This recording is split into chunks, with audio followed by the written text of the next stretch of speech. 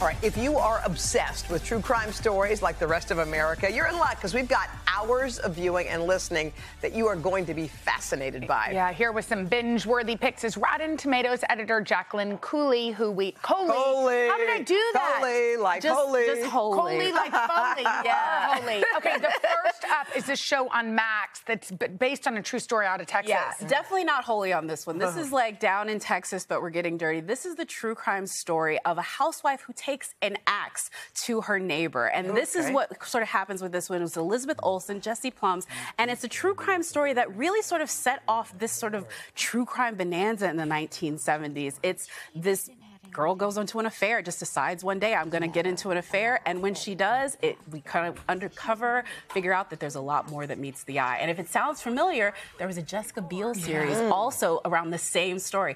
This one, however, has David E. Kelly. It's much more macabre, and people are already talking. Ooh, wow, cool. Peacock's got a good one out. Yeah. It's called Based on a True Story. It's crime, but it's also got some humor laced in there. Yeah, if we started with macabre, this is pure satire. It's on Peacock. Kaylee Cuoco, Chris Messina, they also co-created and star in it. This is actually the tale of a couple who find out what happens when you true crime too close to the sun.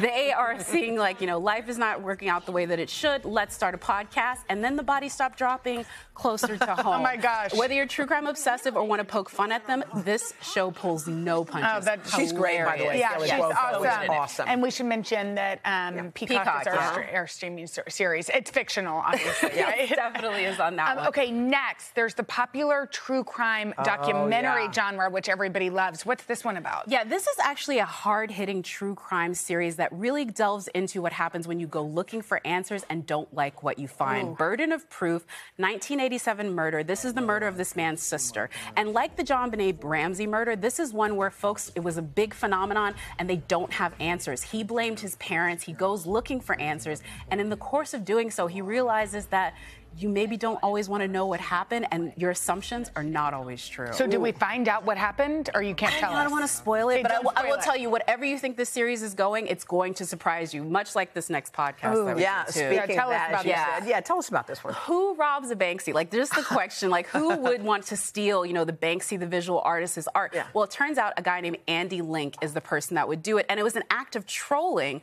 where he steals the statue and kidnaps it as a way to sort of call to account his issues with modern art, contemporaryism, and the artist Banksy, who has this sort of idea as the Robin Hood of art that may be, like, deserved and maybe not deserved. Oh, my gosh, that sounds fascinating. There's one more podcast, too, that you love. And this is one of those ones that shows when it has a rich true crime story, you can have many iterations. We're going to start with the podcast, Welcome to Your Fantasy. What is this? that? Actually the rise and fall of Chippendales. Oh. And it details, it details the Chippendales, the club, and eventually the calendar, but also the gruesome contract killing at the center of it. And it was a podcast, immensely possible, completely separate. There's a Hulu show starring Kumail Nanjiani and also Murray Bartlett, and both of them are getting Emmy buzz. It just shows when it's a really rich story, you can keep it in various iterations and keep telling it, because true crime obsessives will definitely tune in. Oh, my gosh. Is there one more podcast that you love? No, honestly, I would tell you, if you haven't seen it, it's called Teacher's Pet. This one's actually done from Australia. This one actually details the story of a true crime where they actually solve the crime